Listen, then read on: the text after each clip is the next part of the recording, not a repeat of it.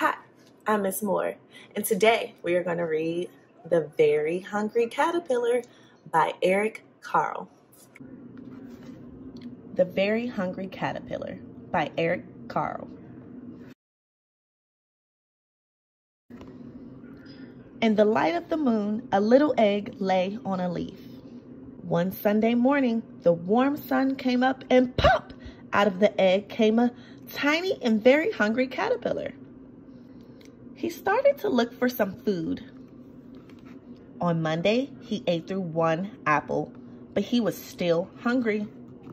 On Tuesday, he ate through 2 pears, but he was still hungry. On Wednesday, he ate through 3 plums, but he was still hungry. On Thursday, he ate through 4 strawberries, but he was still hungry. On Friday, he ate through 5 oranges, but he was still hungry.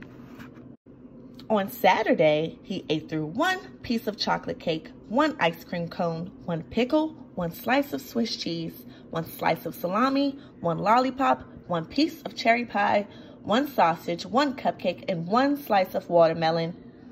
That night, he had a stomach ache.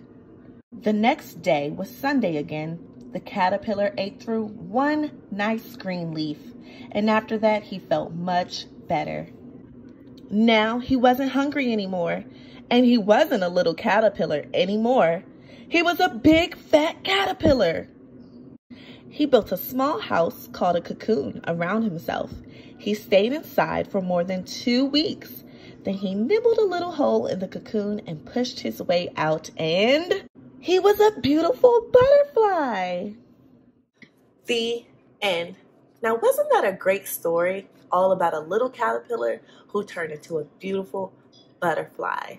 I love this story and I hope you did too. Thanks for watching and see you soon.